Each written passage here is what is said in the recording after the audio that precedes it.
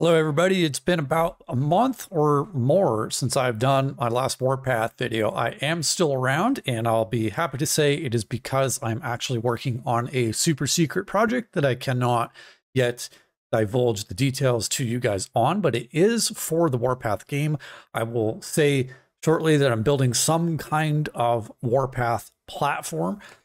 Not affiliated with Lilith in any way, shape, or form, but hopefully something that will be beneficial for the community.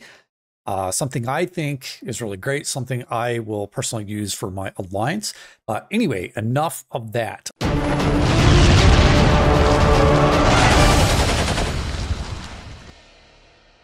I wanted to come to talk about the fact that New York is actually really great for a couple reasons.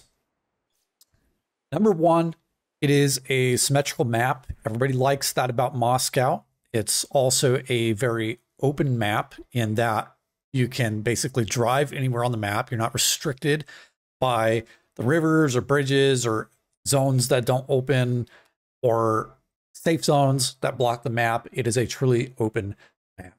Now, the third reason that I'm really happy about is the safe zones themselves are actually smaller. On most of the maps, the safe zones are quite large. Moscow especially, I think, has some of the largest safe zones in the game. They're unnecessarily large. And the safe zones do not block, meaning that you can actually build and drive around the safe zones themselves. So I think that creates a very interesting dynamic on the map, but it's basically what everybody's been asking for, is for there to be no blockage on the map whatsoever, and they absolutely delivered that with New York. Now, the last reason I like, and this might just be because the matchmaking, but it, at least for us, is using the coalition system. We have actually dropped to gold 3 unintentionally.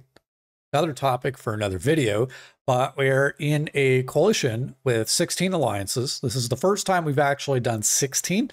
All the other coalitions we've done in gold 2 and gold 1 have been with the typical 4 coalitions of 2 alliances each, or 2 times 4, right? 8, basic math. So anyway, everybody loves Moscow for similar reasons, but they basically took all the things that players have been praising about all the different maps, and they have seemingly incorporated that into a single map. So I personally think New York is really great for those reasons.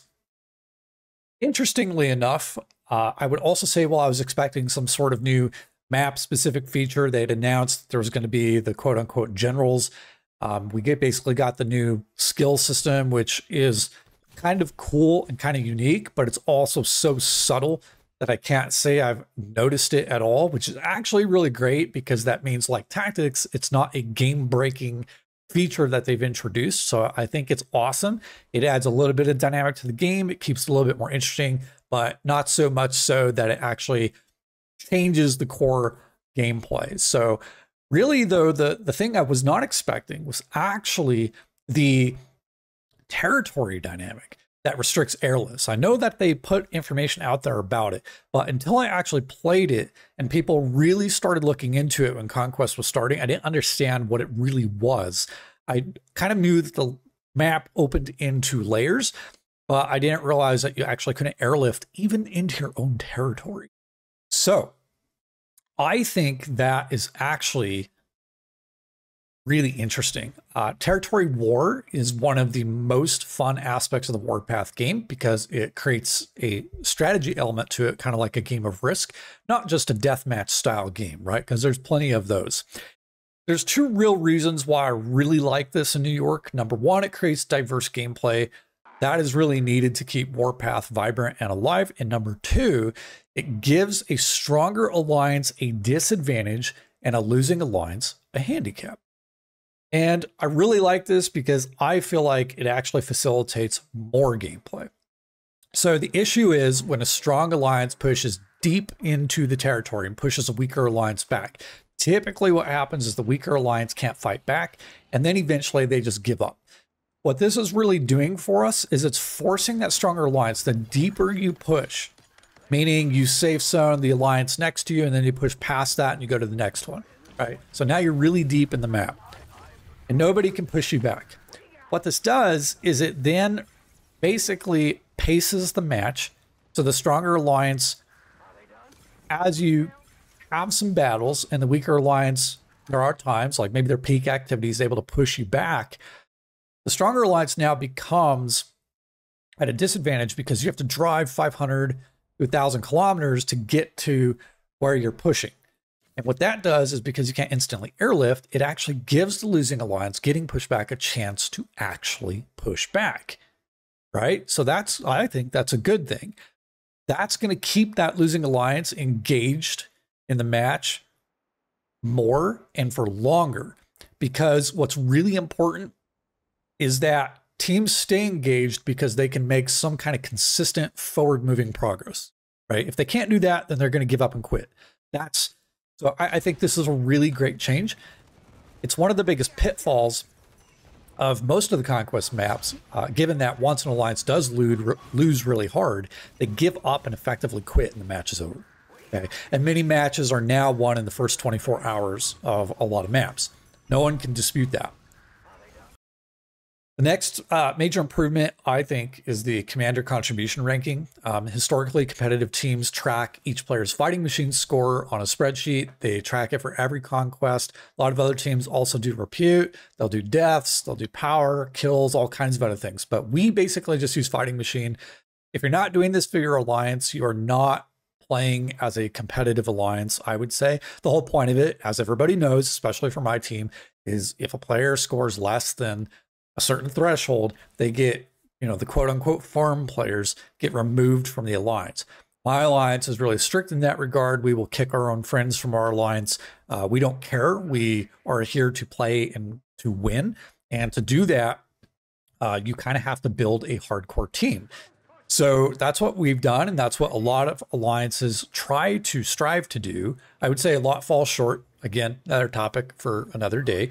But I think the contribution ranking that now includes reserve losses as an addition to reserve elimination is a really awesome thing for one major reason. Players that run sponge units, super heavy, main battle tank, infantry, and especially free-to-play players, regardless of their play style, they don't get enough credit for the effort that they put in and the losses that they take for that effort, and the small amount of kills that they gain from it. Okay, so fighting machine, just simply put, does not reflect that effort, right? It only reflects kills. So obviously fighting machine is a ranking for the strongest players in the battleground are naturally going to get more kills, especially the paid players. Free-to-play players might put in a lot of work, whether they're running an army group or sponging bases, or maybe they're always donating troops to an army group. They're just not getting the kill numbers that the pay players and bigger players get. Now, the commander contribution ranking gives them credit because they've incorporated the reserve loss. Okay. Now, obviously, if you're getting no kills and you're only getting losses, then you would say, okay, what's the value of the player? But when you really look at a player and you understand that they are donating their troops all the time and you're using their units to sponge a base, and their artillery, just out of bad luck, is always the one that's getting hit first from a base. You guys know it to be true. So it's kind of cool. Now, the points being less than the points you get for kills are also a good thing, because you shouldn't weigh losses as a higher value metric than kills. So I think this is really cool for Warpath, because one thing that's great about Warpath is it's really rich in data, but I think they still could do a lot more. And one way I think they could do that would be by now incorporating damage done to bases and the number of bases destroyed. I've suggested this for years to Lilith, that they include these two both in, they have it in battle reports, but they need to include it in the fighting machine, or now commander contribution ranking. So combat drills, funny enough, is one event that already does this. Your points, most of those points come from doing damage to bases. It's why, for those of you that don't understand it, whales go around and kill empty, low HP, or small players. That's why they kill those bases, because they're getting combat drill points. Okay. So I think they could do more with that. And I think it would actually help matchmaking, because basically it would provide teams better tools to build better teams. Most teams, they just simply don't understand how to build a competitive team. So they overqualify based on player count, player power, alliance power, kill count, and other metrics, only to find out that only 25% of the team are actively engaged players in the game. Okay, most teams are that way. And many teams nowadays, another topic for another video, seem to have 25 to 50% of their roster as alt accounts. And then their active roster really is only 50% of the total roster. And maybe of that, they have 25% active players. So you might go into a match with 70 players, but really you're playing with 15. Okay. So I think this would actually help. But these alliances that struggle like that, then they wonder why they can't kill a whale. Wonder why. Another topic for another time. So overall, guys, I think New York is the best map design to date. And despite it having some issues, I think overall it's the correct direction for map design going forward.